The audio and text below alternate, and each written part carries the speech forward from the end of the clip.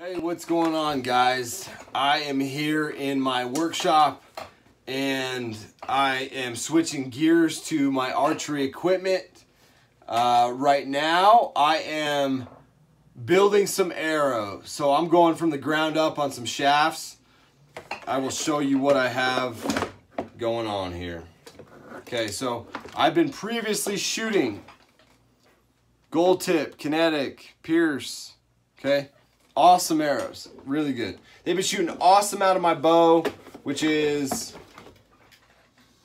a Hoyt Pro Defiant 2017. Got a Montana black gold sight with adjustable pin and 6-inch dovetail.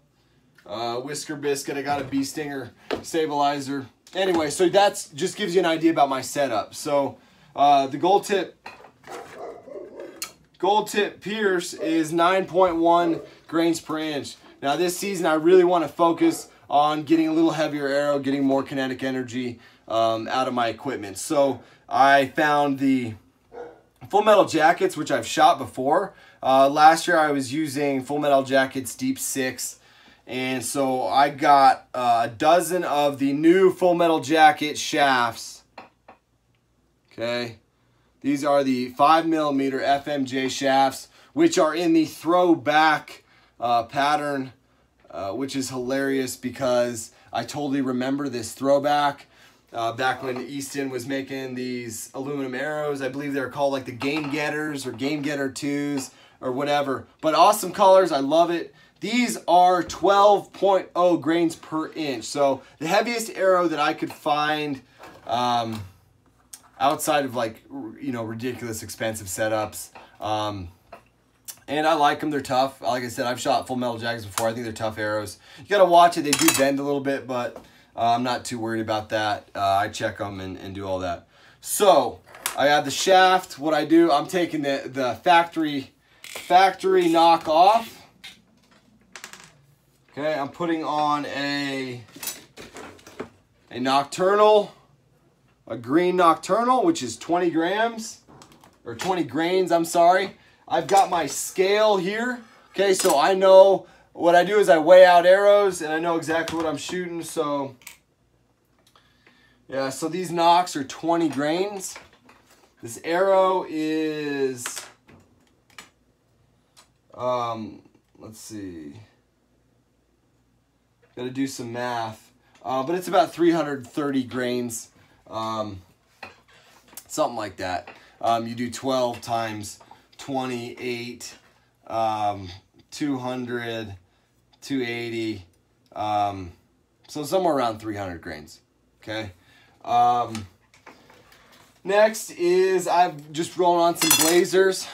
Okay, some just short little blazer 2-inchers. I'm going hot pink. They're super easy to see, not only in the target, but when you shoot one, say you get a pass through. That's also a huge advantage if your state lets you use nocturnals is, man, when you lose an arrow and you have a nocturnal, it's like, I'm talking shoot through an animal or shoot over an animal, you don't know if you hit an animal, and as things lit up and you can't find it, you go back at night, and if it's not buried somewhere deep in some, you know, bush or under the ground, you're gonna find your arrow. So all these things are just trying to give me a leg up. I think hot pink is really easy to see. Nocturnals are really easy to see, and they are a little heavier than like your normal nock. So one thing to be careful of if you're gonna go nocturnal is not to just shoot them like at wild game. You have to practice with them too. So that's kind of the deal. Regular nocks are a lot lighter. So a lot of guys, they think, well, they can just switch out nocturnals when they go hunting, so they see where the arrow hits. I wouldn't suggest that. If you're shooting over 30 yards, you're gonna see a difference. So always remember that, practice with what you're gonna hunt with. Most of the time, I mean, you know, when it's 3D season in the summer, kind of like it is right now, yeah, just practice with whatever. But before you're going to hunt, make sure you're hunting with the right setup. So I'm putting this on there. So I'm going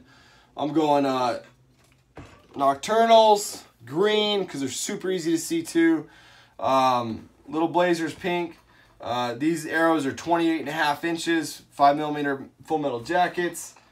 And then here's where the kinetic energy is going to come in, and the FOC, or front of center. Okay, so I've got these brass hit inserts. Okay, they are 75 grains full. Drop that one. Got another one. This little notch right here, if you break it off right there, it's 50 grains.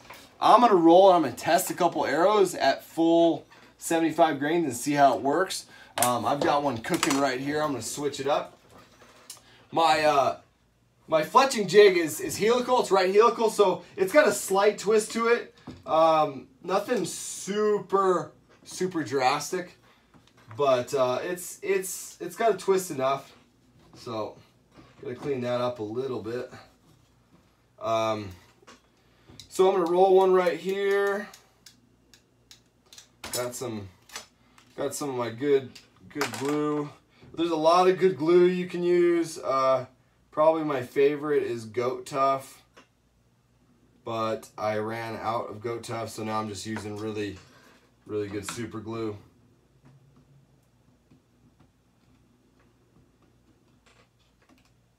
All right. A little bit of a mess, but that's okay.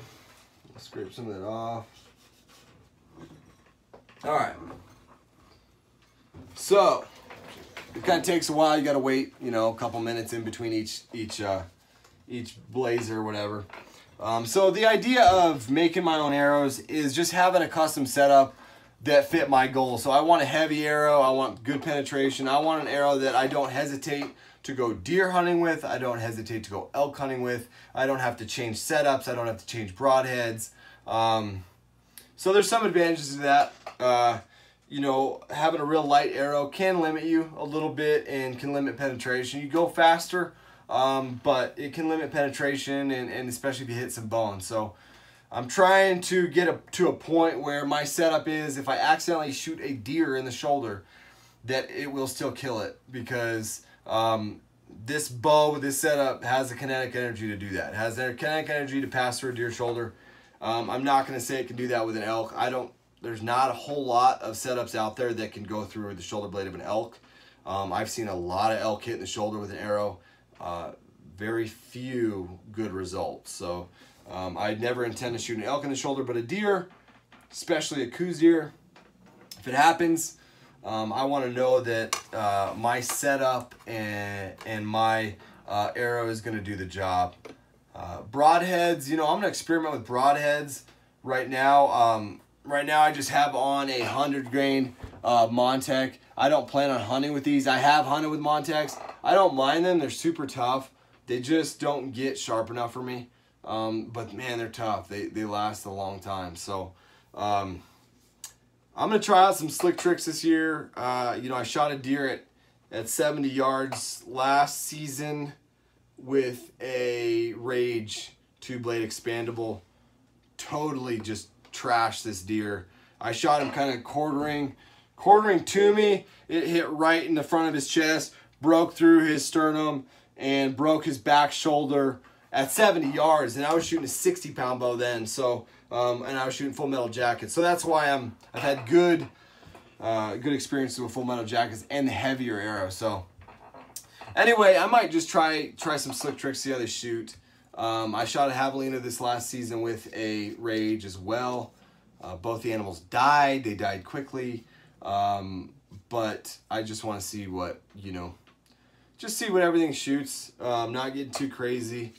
So yeah, that's my setup. If you have any questions or you have any suggestions, feel free to let me know. This arrow is going to end up weighing right around 550 grains. And front of center is going to be right around like the 12-inch mark.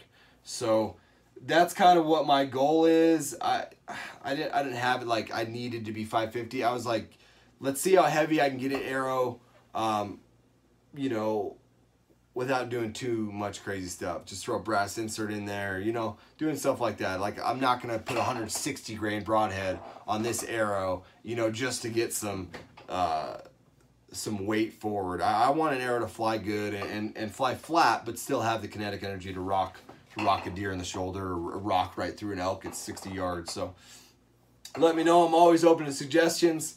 I'm always learning and always trying out new stuff. So I'm going to go shoot these after I get them dialed in, and I will let you know how they shoot. And hopefully I will have a report at some time during the season of how they perform on an animal that's bigger than a raccoon or a jackrabbit. So yeah, so that's what I got going. Let me know if you got any questions, if you got any suggestions. I'm always open to it. I hope you guys all have a good bow season, whether you're shooting a black bear out of a stand that's in New Jersey, or you're hunting out in Utah chasing mule deer, or you're chasing coos up in the hills with us, or big muley down in the desert with us, or up in the hills too. So anyway, hope any info I gave you helped. I just want to let you know what my setup is. Talk to you later.